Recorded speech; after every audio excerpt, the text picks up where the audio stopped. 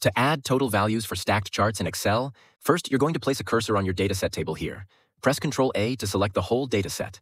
Click on Insert, Charts, and under the bar charts here, 2D column, you're going to select the stack.